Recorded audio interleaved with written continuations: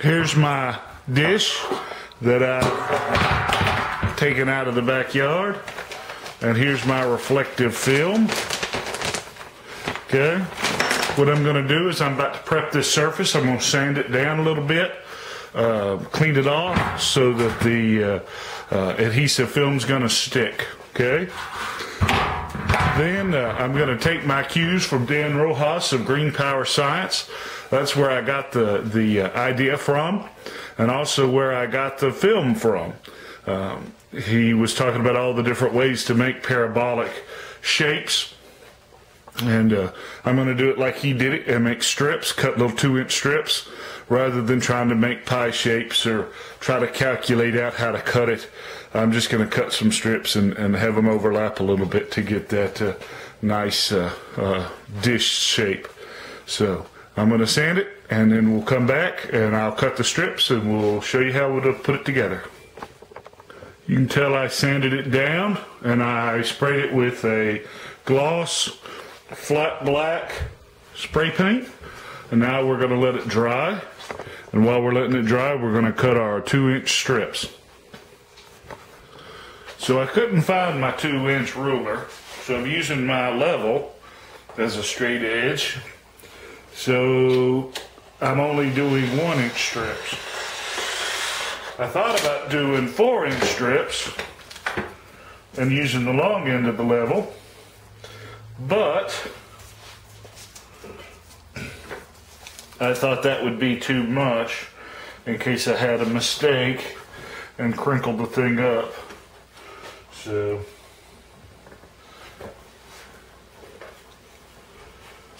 all I'm doing is just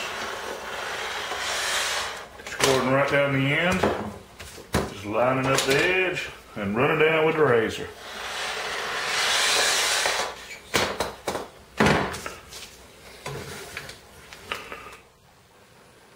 Okay, I put some tape on either end of the strips there so I could pull it free. I got that, once again, that's another thing I got from Rojas. And then I'm going to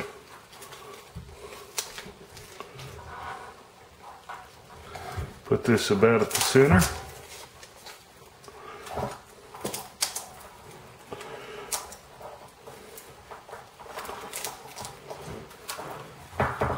And a little bit at a time.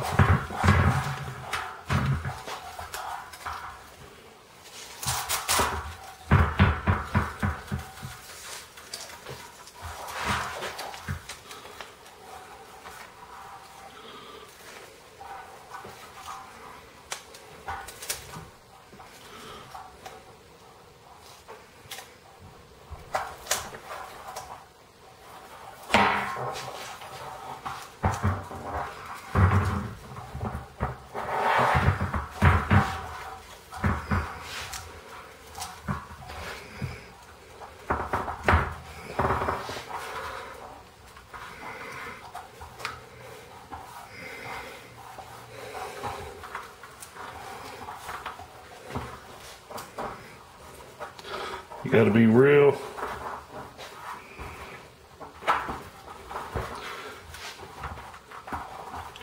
careful to smooth this thing out. You don't want any air pockets.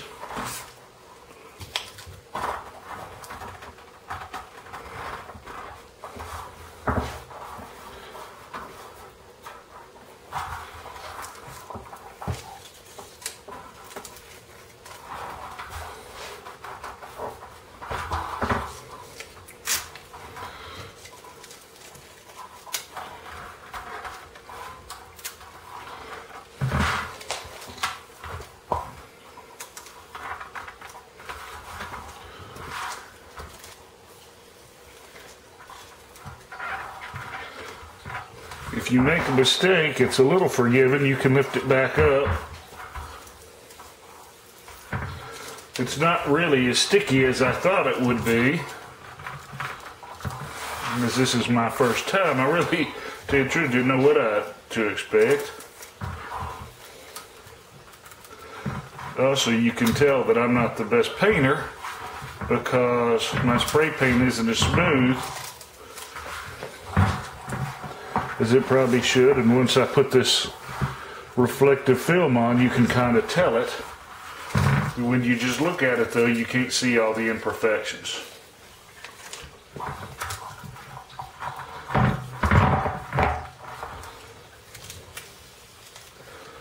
But for my reading,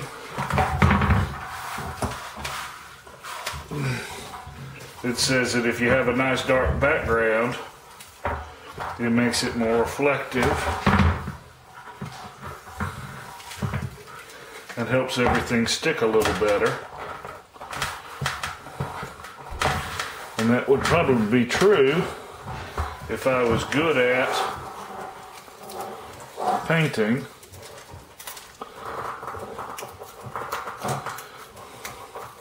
And I went ahead and did the edges to make it a little smoother, because I'm going to run around it with another piece of tape when I'm done. Cut that off. And I'm going to save that because I'm going to use it down here for the other ends. Okay, I'm going to take another piece and I'm just going to overlap it a little bit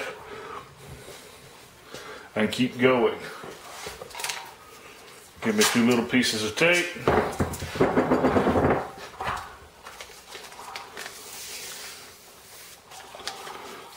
Put it on one piece. Put it on the other side.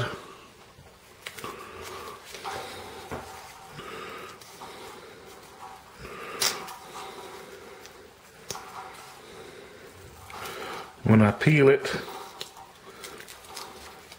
it takes off the back.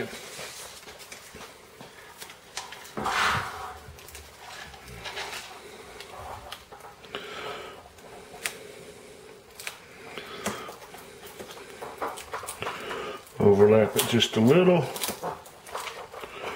and just repeat.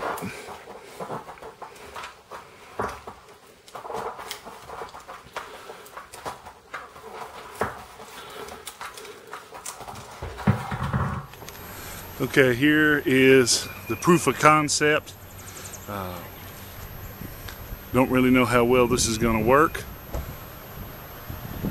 My parabolic mirror, when I did the spray paint, I didn't sand it between coats, and so it's a little bubbly, and the adhesive strip didn't stick on as well as I'd like. So I had to run some electrical tape around the edges to try to hold it down. So move up a little closer. Okay, so all I did was take a coat hanger and cut me a piece of scrap wood, stuck the coat hanger in there and just kind of wedged it in. Then I took a old spaghetti jar, put a ball lid on there and cut a hole so I could put the coat hanger in there. And then I focused it to the sun, and on the inside I've just got some old burr comb that I just kind of want to melt just to see what'll happen. When Dan Rojas from Green Power Science did this, it got hot enough to actually burn a piece of wood. It'll burn your hand. I couldn't get it to light wood, but it is uncomfortably hot. Some of that is because of the weather.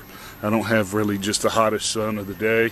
It's late in the afternoon, and because my solar mirror is kind of oblong instead of round, and so it tends to focus it in a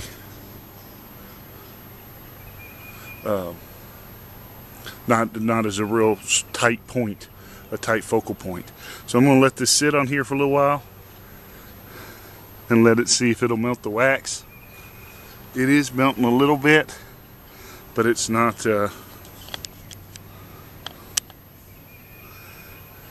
but it's not doing it really quick. So we'll see what happens. Hopefully it won't catch my wax on fire. I've got a plan, fits my point of view. I'm getting